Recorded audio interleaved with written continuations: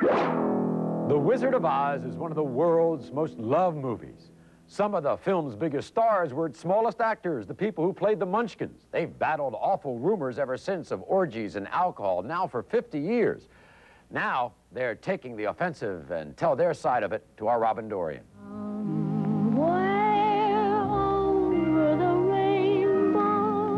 It was a dream that never lost its charm, a classic that never became cliche, and generation after generation, Dorothy and Toto became household names. Toto, I have a feeling we're not in Kansas anymore. When Dorothy landed in the Technicolor Fantasyland of Oz, the world was introduced to a new breed of pint-sized people, Munchkins. 125 midgets and dwarfs brought together from all over the country to play some of the biggest bit parts in history. Today, 50 years later, the only surviving cast members of the 1939 classic are Munchkins. Let the joyous news be spread, the wicked old witch at last is dead. Ding dong, the witch is dead, witch oh witch, the wicked witch. Ding dong, the wicked witch is dead. Wave down the creepy head, wrap your eyes down and wave down, the wicked witch is dead.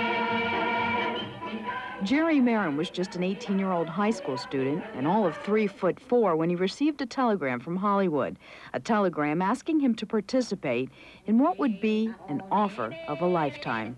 Well, I thought it was interesting, but I thought it was another Metro-Goldwyn-Mayer musical, because they were pretty good at doing musicals. The movie was, of course, The Wizard of Oz. Jerry's part, a member of the Lollipop Guild.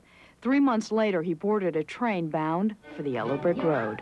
That's where I met the rest of the little people. And before this, I'd never seen a little person in my life. I mean, isn't that exciting? I mean, when I looked at him, I said, oh, look at that. Holy Toledo. Look at him talk, look at him dance, look at him, whatever he does. I was comparing them with me. It was amazing because my eyes almost popped out of my head. I was so excited. At 3 feet and 5 inches, Margaret Pellegrini thought she was one of a kind. That is, until she moved into Munchkin Land. I was to get $50 a week, my room and board, and my transportation. Now, was that considered good pay? Well, for me, I thought it was true because my father was only making $7 a week at that time, so $50 a week, I was rich. At the time, we refused The Wizard of Oz with MGM because it was like a Disney film. It was everybody with beards and covered up. Nobody knows who's playing who. Mickey Carroll had already tap-danced his way across America's vaudeville stages when MGM discovered him in 1938. And although he was reluctant to be just another face in the crowd, the experience proved to be his fondest performing memory. But to me, a small part is how you play it and how you feel. To me, it was a big part. I thought I was a star of The Wizard of Oz. I was so happy with it, just to be involved with Judy Garland. Before Mickey became a Munchkin, he roomed with a young, struggling actor in Hollywood, a guy named Ronald Reagan.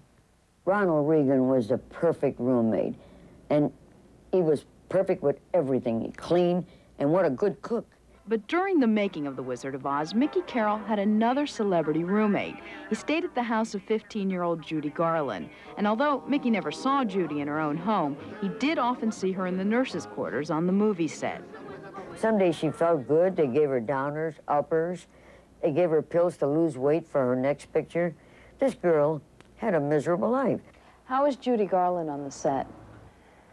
Well, she was only brought in, you know, when they were ready for her to work, because she had to be in school for 4 hours a day. Nels Nelson had never acted a day in his life when he was chosen to become a Munchkin citizen. When you think back on the days of The Wizard of Oz, are they fond memories? Very fond, very fond. You know, I was so glad to be a part of it, but it was unbelievable, you know.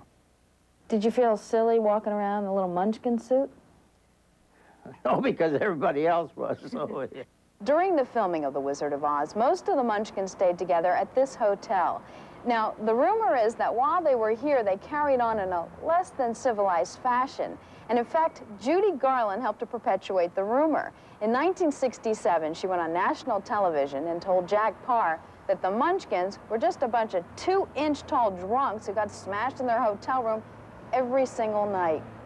As much I love Judy, when she made that statement on Jack Parr's show, Judy had a couple of belts in there, and she was trying to be funny. And when you're trying to be funny and you don't know what to say, you're going to pick on the little people.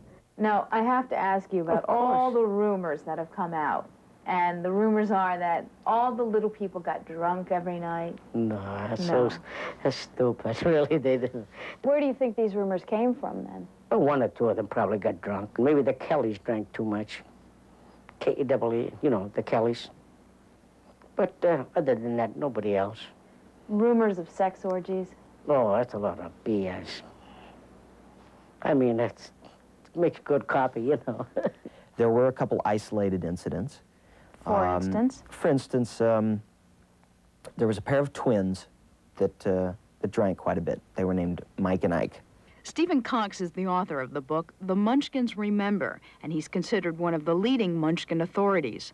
There was a little incident about one of the Munchkins got a little jealous about his ex-wife and threatened somebody with a knife.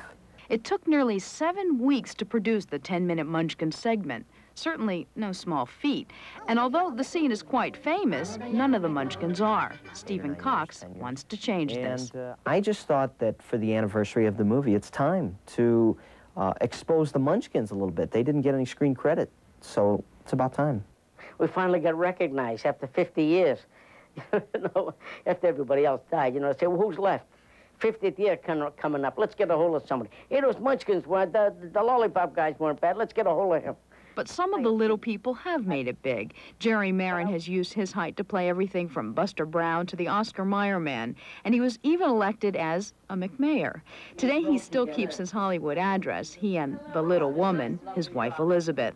Together, they live in a customized miniature house. And I must admit on my part, it's nice to finally be taller than a movie star. I was happy to be in it because it's the motion picture of all time. Everybody asks me, how does it feel to be in The Wizard of Oz?